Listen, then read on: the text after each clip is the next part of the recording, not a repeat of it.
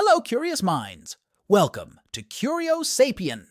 Today, we embark on a captivating exploration into the depths of human behavior and this intricate question, why are humans so lazy?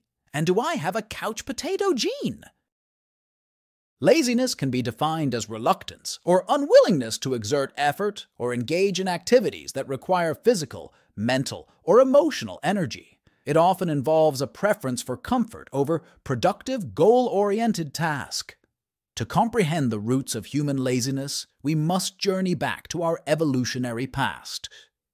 Picture this: our ancient ancestors roaming the savannas, hunting for food, and engaging in physically demanding activities for survival, which was their top priority. However, amidst this struggle for existence, a pivotal adaptation emerged: the concept of energy conservation. Within the intricate web of our brain circuitry lies the mesolimbic dopamine system. This system releases a neurotransmitter called dopamine, which gives us pleasure and makes us feel good. Our brains evolved to release dopamine when we conserved energy. This tendency that makes us want to conserve energy is the imaginary couch potato gene that we joke about having. Our ancestors learned to prioritize rest and conserve energy for when it was truly needed, giving birth to what we now call laziness. Now let us explore 4 ways our brain tricks us into being lazy. Comfort zone. Laziness is the tendency to stick to what's comfortable instead of stepping out to discover new things. Imagine wearing pajamas all day. You are so comfy and cozy that you don't want to change and try something new, even though this means missing out on exciting adventures and new experiences. Procrastination is the act of delaying tasks that you need to get done, even though you know you will have to eventually do them. It is like hitting the snooze button on your alarm clock every morning. You keep delaying to wake up for a few more minutes of additional sleep.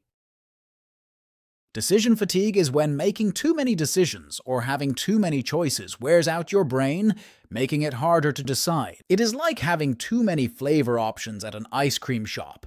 You spend so much time trying to choose. By the end, you're too tired, so you just go with vanilla flavor.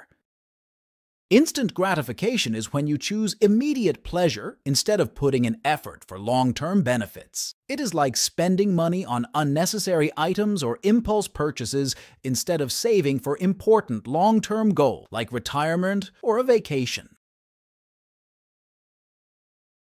Technological advancements and modern conveniences have made life easier than ever before. With everything at our fingertips, it is easy to fall into the trap of laziness. From elevators to delivery services, our society caters to our desire for convenience, making it harder to break out of lazy habits. But fear not, fellow humans. Overcoming laziness is possible with a little bit of effort and determination. Let us fight our ancestral DNA together and get more active. Start by setting small goals. Reward yourself for making progress, and surround yourself with motivated individuals. Remember, laziness may be a part of human nature, but it doesn't have to define us.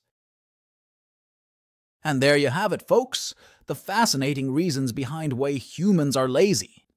Whether it's ingrained in our evolutionary history or influenced by our modern lifestyle, laziness is a part of human experience. But by understanding its roots and taking proactive steps to overcome it, we can unleash our full potential. Thanks for watching, and don't forget to like, comment, and share this video with your fellow lazy humans. Until next time, stay curious.